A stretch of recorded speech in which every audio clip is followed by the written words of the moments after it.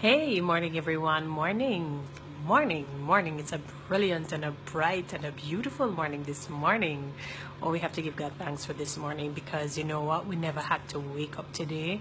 We never had to see how beautiful today is, how bright today is, and the fact that we are alive and that we are well. It is not devoid of challenges. However, the fact is, once we're given another day, it's another hope to make the other day. Once we're going to live better and better each day. Remember, where you're at right now, it is not the best you. You're going to become the best you, but only you can make that particular decision in order to become the best you.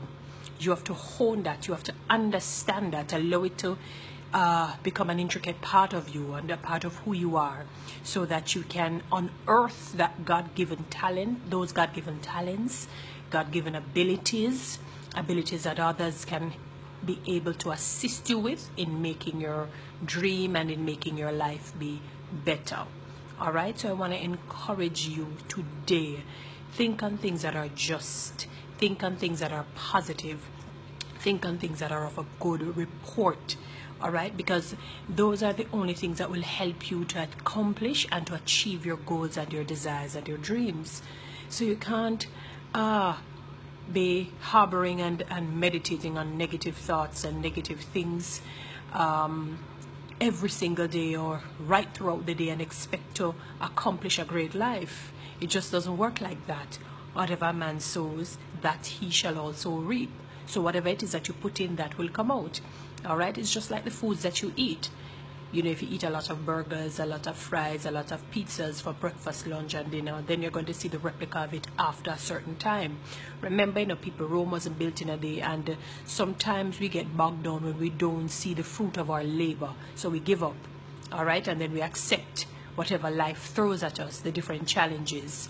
And I'm in no way saying that because that 100% of the times you're going to be so positive, and 100% of the time you're going to be on a bliss and on this high horse, on this cloud 10, and as though you can't come down to reality. No, that's not what I'm talking about.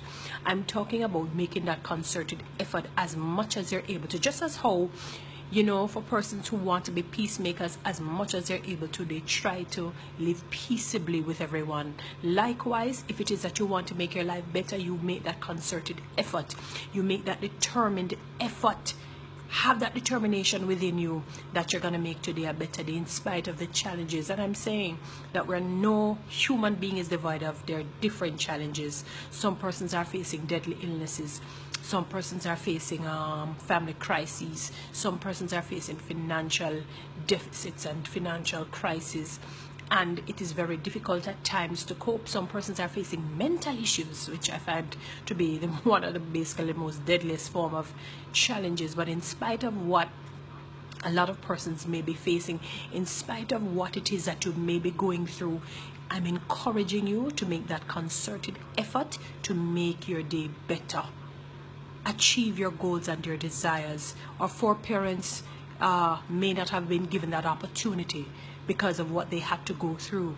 You know, our foreparents had to work hard so that maybe it is that your life, the next generation life, can be better than the generation after that, and then you and I and all of that can, so that the generation can be better and better and better each day, when the next generation comes.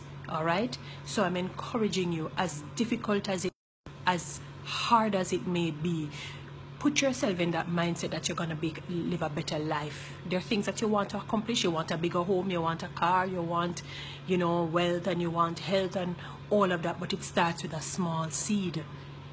And I'm saying to you, you have to think on things that are positive. Think on things that are good. Think on things that are a good report. When you do that, what you're doing, you're opening your brain waves to allow you not only to dream big dreams, but to accomplish them.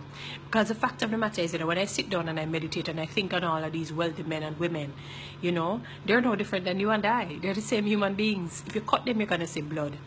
They're going to die one day. They can get sick too, like everyone else.